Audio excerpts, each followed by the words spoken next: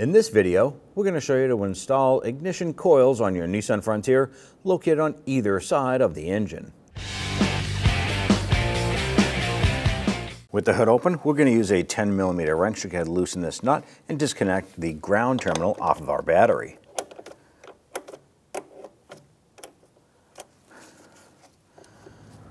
Go ahead and wiggle that off and just tuck that aside. We're going to use our flathead screwdriver. Loosen the hose clamp here. And we're going to follow this over to the throttle body. Let's go ahead and loosen this one here as well. Now if we follow this over just to the driver's side back portion, there is a hose clamp. We're going to use a pair of pliers. Move that hose clamp back. I'm going to go ahead and twist that hose gently. Just break it free and pull that off.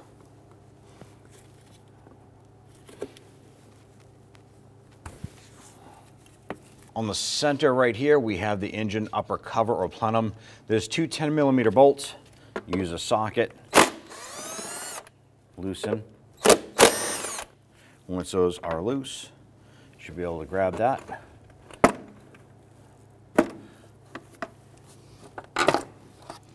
There's a rubber grommet on the driver's side piece right here. So just pull that off and set it aside. Remove the two 10mm bolts here.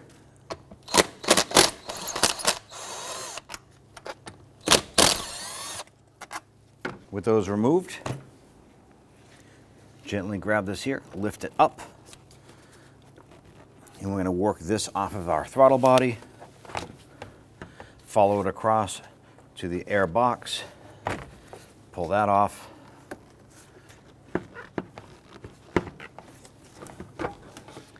Remove that and set it aside. On the side of our throttle body, we have the electrical connector. I'm going to pinch the tab here and we're going to pull that connector off. If you need to, you can use a small screwdriver, push in on this tab and just gently work that connector.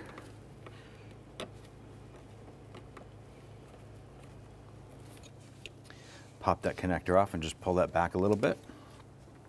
On the bottom of our throttle body, we have two coolant ports right here. We're going to use our pliers.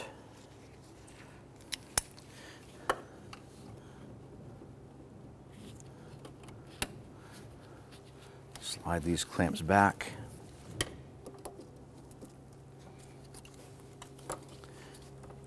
Gently twist the hoses and pull those off. Now it may lose a little bit of coolant from here. You can put a catch can or a bucket underneath.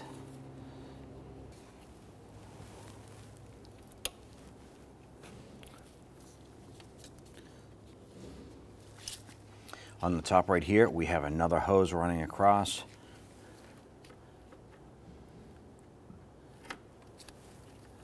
Go ahead and slide that clamp up.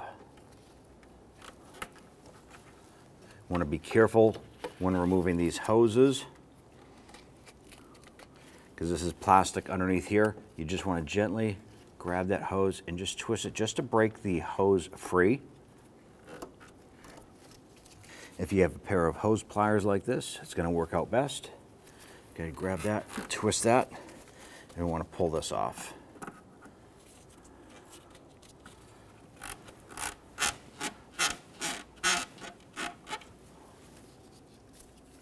Now there's a connector right here. There's a little push tab on there.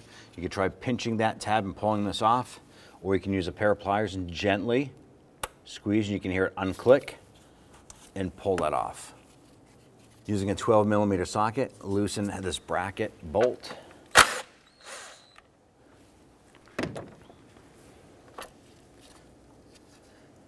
Just going to set that aside. I'm going to put that bolt right back in there. Now on the back side of the intake manifold, there is this big wire harness right here, and there are the plastic connectors. Just use a pair of pliers, pinch the little tabs here together, and push that through. We're going to do that on the other side here as well.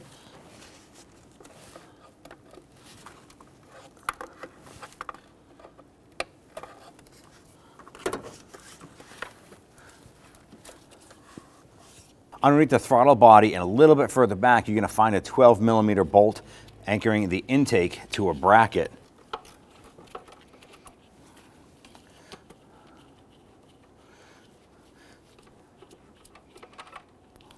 Got to remove that bolt and set that aside.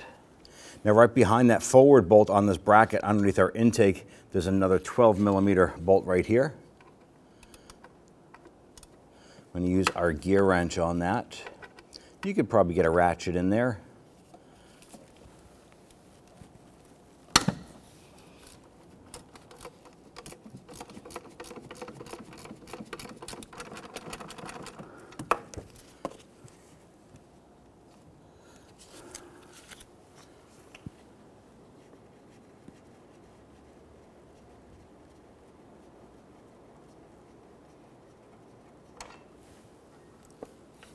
On the passenger side rear of the intake, there is a vacuum hose right here.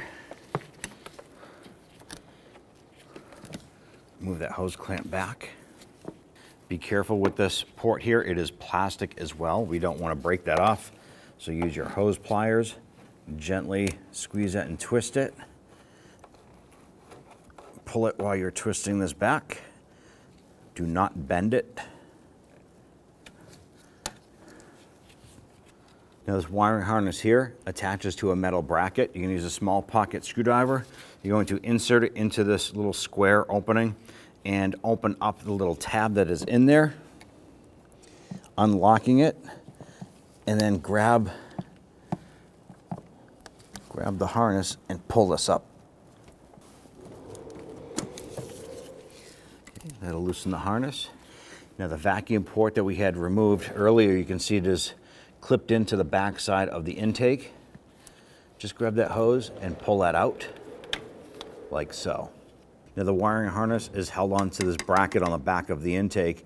I'm going to use a flathead screwdriver and just push in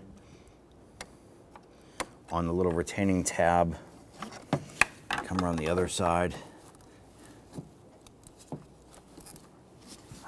I want to separate that from that bracket. So it's just a tab on either side here.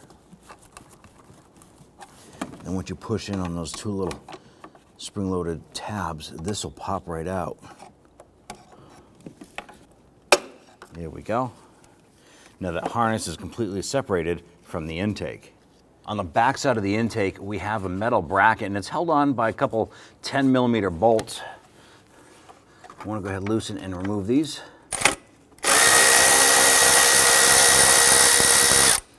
Be careful not to drop those bolts.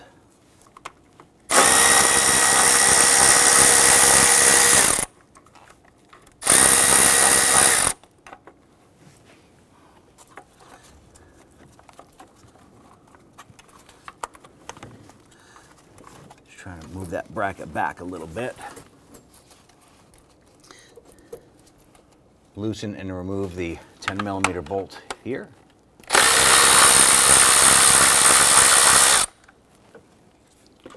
That off and just kind of tuck that off. I'm going to put that bolt right back in there. Now running down our intake manifold, we have a series of 10mm bolts. 1, 2, 3, 4, 5, 6, and 7.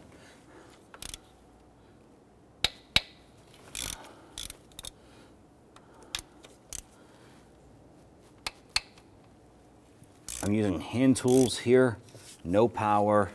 Just want to make sure we can break everything free first.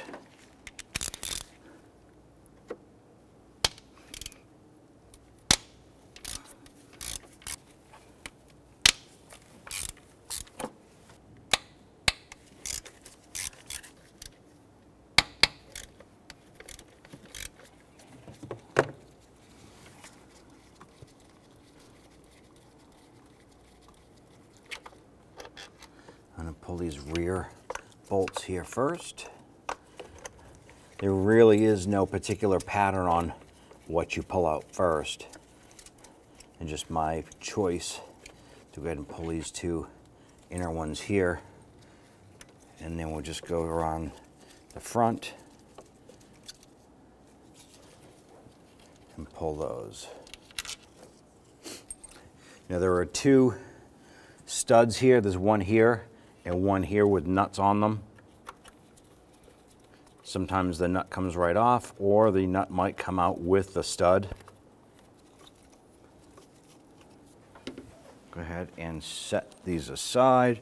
Continue along, popping these out.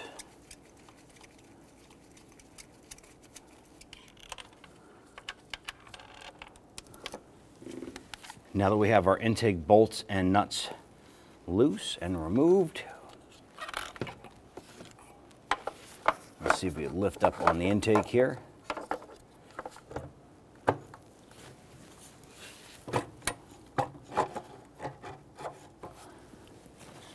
Now when doing this here, you want to be careful not to drop anything underneath the intake and into the engine.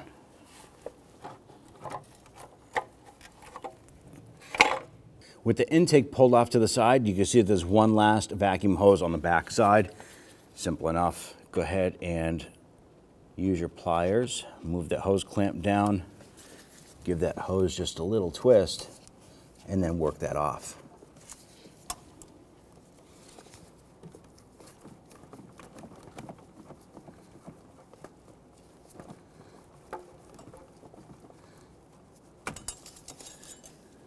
Now that we have that hose off, grab that intake, carefully lift that up and remove it from the vehicle. Before you go any further, be sure to put something inside the intake holes. You can use a good sized towel or shop rags. This is to prevent anything from falling down inside the engine while we service.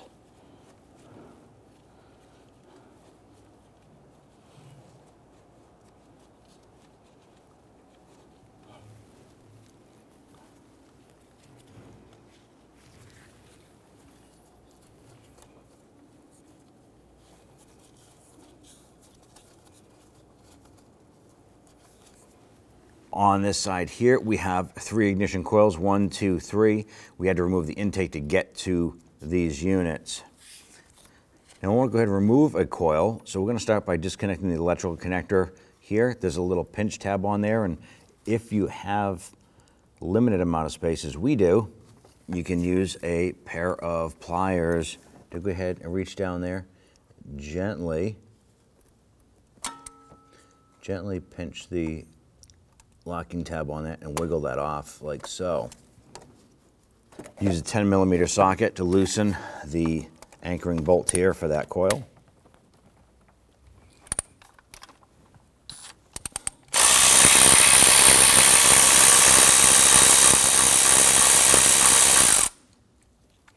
Remove that bolt, set it aside as we'll be reusing that. Grab that coil, gently twist and pull up at the same time. And there is your coil right there. Now I put a little bit of dielectric grease on the end of the boot and a little bit on the inside. We're going to push this down in, line that up, install our 10mm bolt.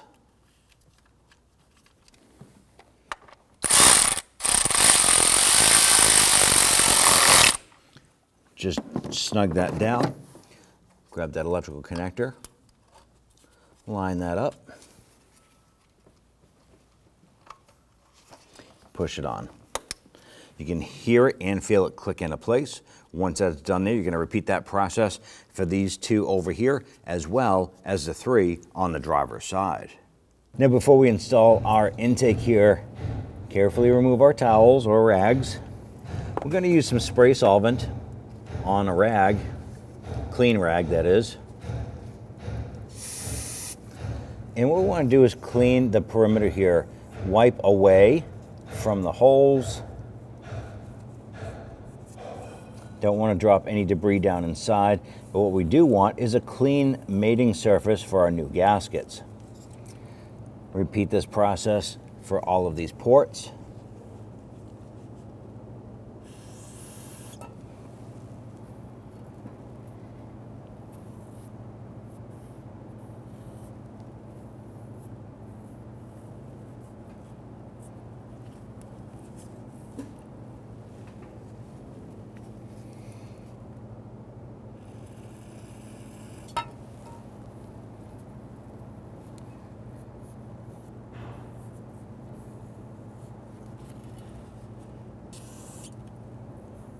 Let's go ahead and bring our intake down, and we're not going to install it yet on the intake because we have a vacuum hose on the back side we need to get installed. So you want to go ahead and position this. Go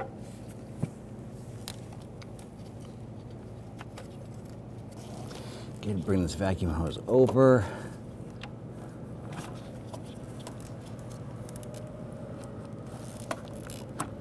Push that on. Don't forget to move the hose clamp.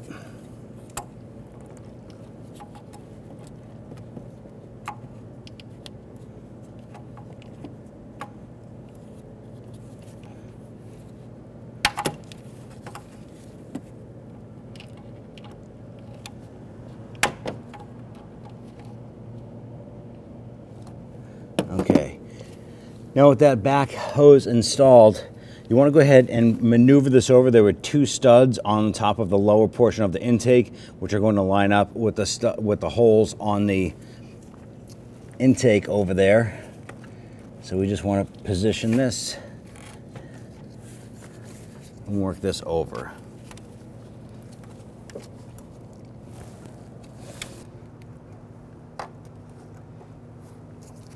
Now you're just going to be watching for hoses and electrical connectors and all that fun stuff. Go ahead and slide that intake down. Make sure nothing is bound up. Let's go ahead and install the two nuts on the studs.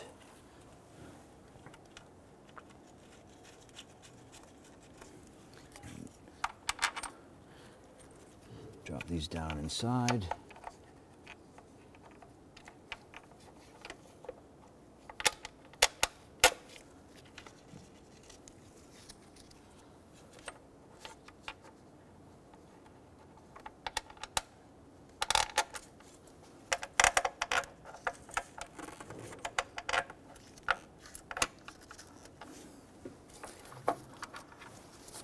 I'm going to gently snug those down.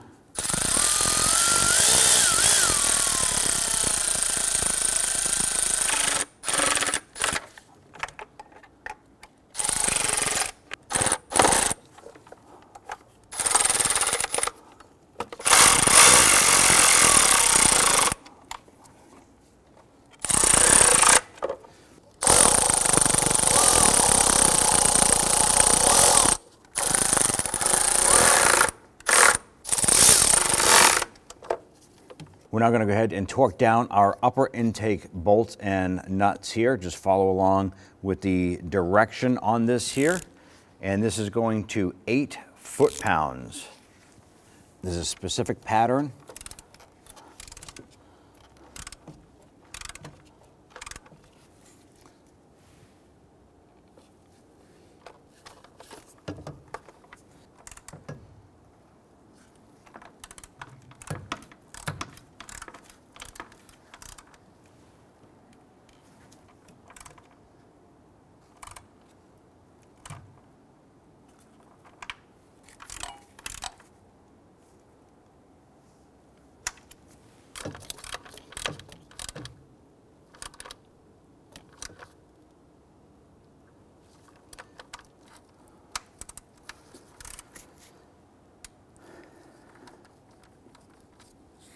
And if you want to go ahead and repeat that one more time, just to double check everything, make sure that everything is evenly torqued.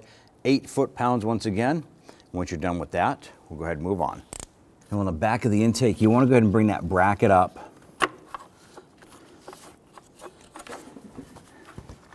Get this positioned on the top here. Where we're 2 10-millimeter bolts.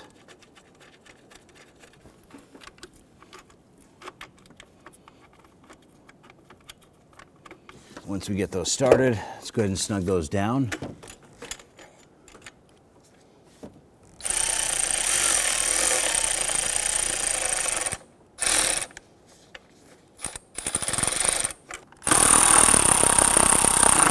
Once those bottom out, you're pretty good with that. You don't have to over tighten them because you're just tightening that bracket down to a plastic intake. Go ahead and take your wiring harness, push those little tabs back and through to secure that in place.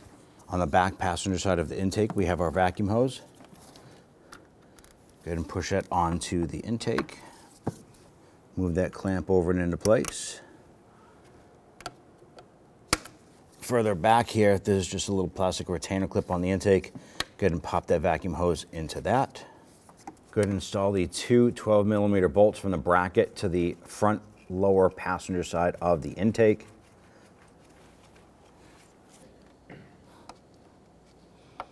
And once you get these started, we'll go ahead and tighten those down. Once that bottoms out, just give it a hair bit more. Doesn't have to be super tight. You're securing a metal bracket to a plastic intake, so do not over tighten those.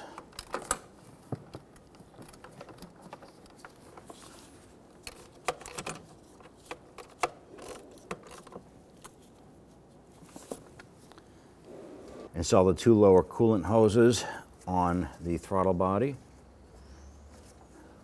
Once you have those bottomed out, we'll just go ahead and get those clamps moved into position.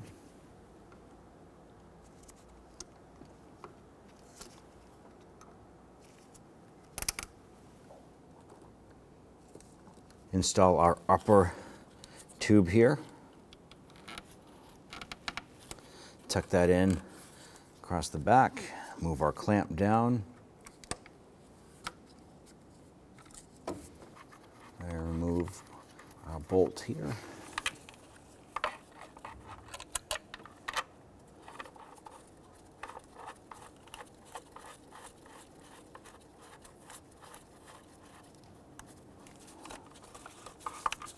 Do the same for this one here.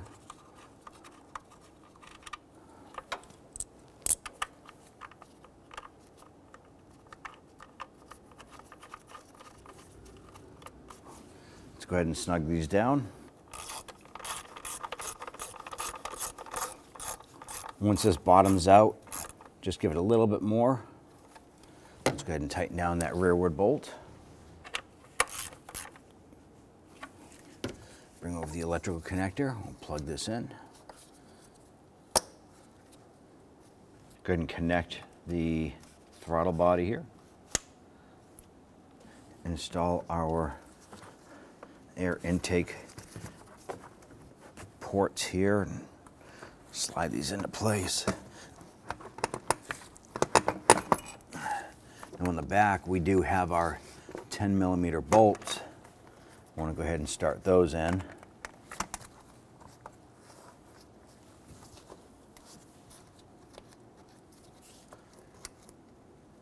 Once you get those bolts started, we'll go ahead and tighten those down.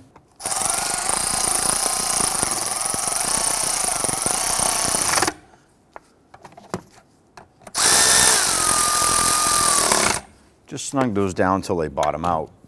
Now over here, we have our vacuum hose. Go ahead and pop this on. Use your pliers to go ahead and move that clamp over.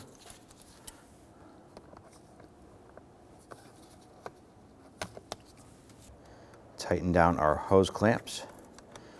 We have two of them, one here and one over by the throttle body. Snug those down. Do the same for this one.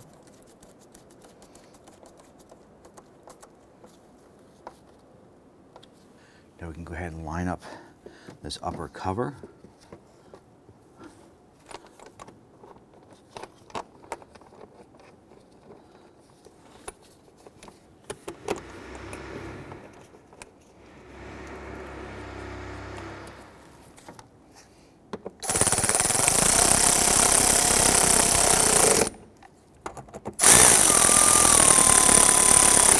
Snug those down, and then the back side, just bump this down.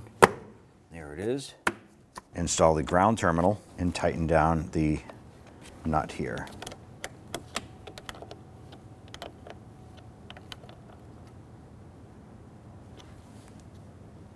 Now at this point here, once we have this all assembled, you want to go ahead and clear any codes if you have any on the inside of the vehicle. Go ahead and start it up, take it for a road test, and at that point there, it should be all set.